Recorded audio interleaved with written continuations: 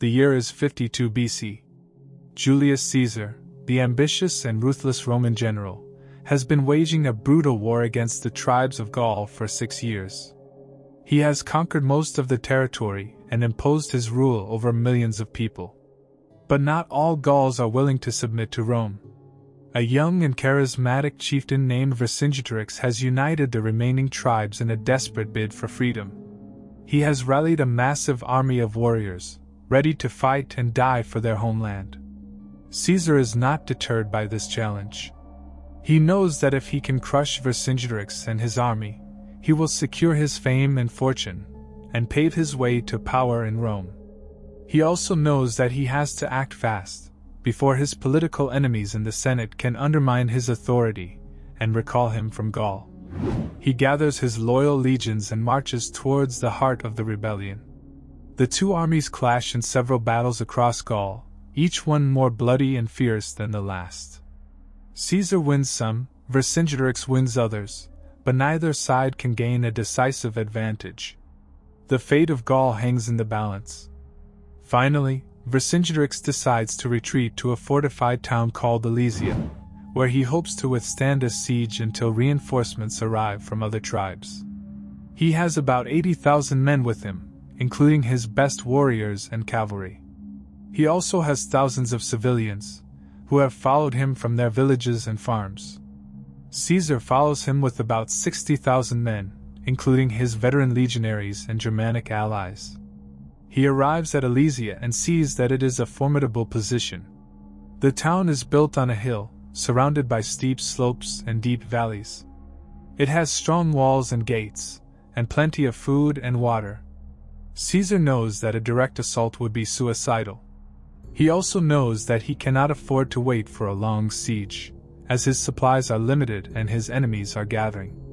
He decides to use his engineering skills and build a double ring of fortifications around Alesia, one facing inward to prevent Vercingetorix from escaping, and one facing outward to repel any relief force that might come to his aid. He orders his men to work day and night, digging ditches, erecting walls, towers, and traps, creating a deadly obstacle course for anyone who tries to break through. It takes them about 3 weeks to complete the task. They build a total of 24 miles of fortifications, making Alesia one of the most besieged places in history. Vercingetorix watches from the town as Caesar's men work tirelessly. He realizes that he is trapped, but he does not lose hope. He still has a large army with him, and he knows that his allies are on their way with more than 100,000 men. He sends out his cavalry to harass Caesar's workers and try to find a weak spot in his defenses. He also sends out messengers to coordinate with the relief force and urge them to hurry. He tries to conserve his food and water as much as possible, but he soon faces a crisis. His army is too large for the town, and there is not enough food for everyone. He makes a difficult decision. He orders the Mandubii, the local tribe who owns the town, to expel their women and children from Alesia. He hopes that Caesar will let them pass through his lines, or at least that they will distract him from his siege. But Caesar is merciless. He refuses to open his lines or feed the refugees.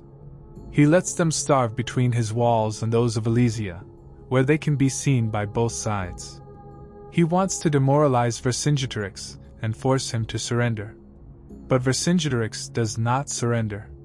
He holds on to his pride and his faith in his cause. He encourages his men to resist and wait for their salvation. Their salvation arrives at the end of September, when the Gallic relief force finally reaches Alesia. It is led by 2 chieftains, Commius of the Atrebates and Vercassivellaunus of the Arverni, who is Vercingetorix's cousin. They have gathered warriors from many tribes, eager to join the fight against Rome. They are shocked by what they see: Alesia surrounded by Roman fortifications, thousands of starving people between them, Caesar's army ready for battle. They do not hesitate. They launch an attack on Caesar's outer wall, hoping to create a breach and join forces with Vercingetorix. At the same time, Vercingetorix leads his men in a sortie against the inner wall, trying to break out of the siege. The battle is fierce and chaotic, as both sides fight with courage and desperation. Caesar commands his army from a central hill, where he can see the whole battlefield. He sends orders to his officers, who lead their legions in defending the walls. He also has a reserve force of cavalry and infantry, ready to intervene where needed. The Gauls have the advantage of surprise and momentum. They manage to penetrate some sections of the wall, but they are met by fierce resistance from the Romans, who counterattack with swords and javelins. The Romans also use their superior engineering skills to create traps and obstacles for the Gauls, such as pits, stakes, and fire. The battle rages for hours, with no clear outcome. The Gauls are determined to reach Alesia, while the Romans are determined to hold them back. The casualties are high on both sides, and the ground is littered with bodies and blood. The turning point comes when Vercingetorix leads a group of 60,000 men to attack a weak spot in Caesar's wall, where a river valley had prevented a continuous fortification. He hopes to exploit this gap and enter Caesar's camp. He charges forward with his men, shouting their war cries. Caesar sees this move and reacts quickly. He orders Labienus, his trusted lieutenant, to take his cavalry and stop Vercingetorix. He also gathers 13 cohorts of his best soldiers, about 6,000 men, and leads them personally in a daring maneuver. He leaves his camp and attacks Vercingetorix from behind. This is a risky move, as he exposes himself and his men to enemy fire. But he trusts his skill and his luck, and he inspires his men with his bravery. He rides at the head of his troops, waving his sword and shouting, "Follow me!" Labienus and his cavalry reach the gap first, and engage Vercingetorix' men in a fierce fight. They are outnumbered, but they fight with discipline and skill.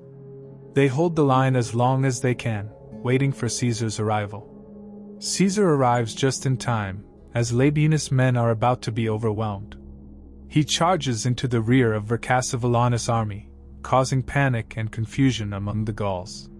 They are caught between two Roman forces, and they have nowhere to run. The Gauls begin to break and flee, but they are pursued by the Romans, who cut them down mercilessly. Vercingetorix is among the slain, along with many of his men.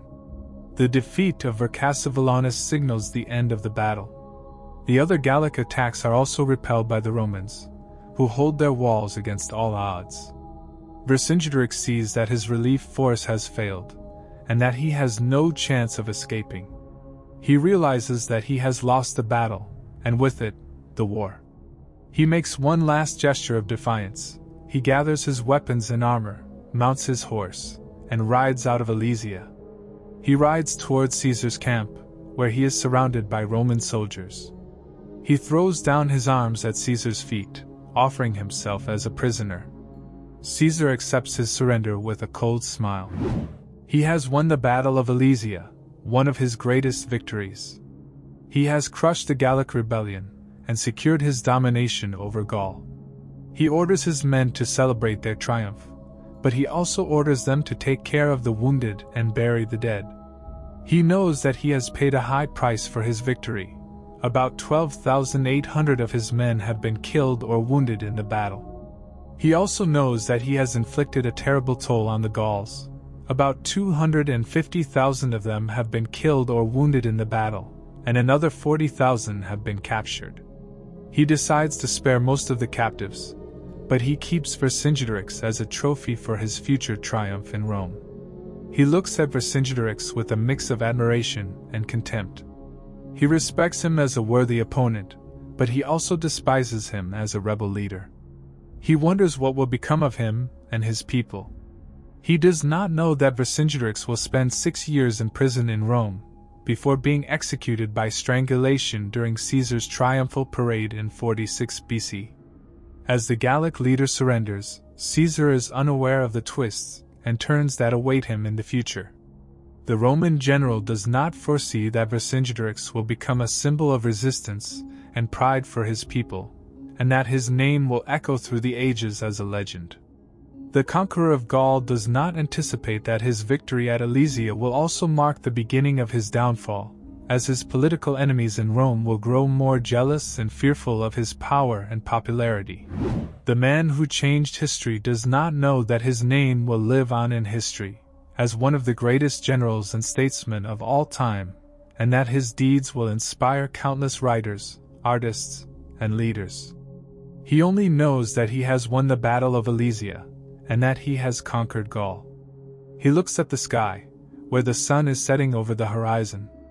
He feels a surge of joy and pride, mixed with a hint of sadness and regret. He whispers to himself, "Veni, vidi, vici. I came, I saw, I conquered." If you like this video, don't forget to like and subscribe. We will continue to release more videos like this one in the future. Thank you for watching and see you next time.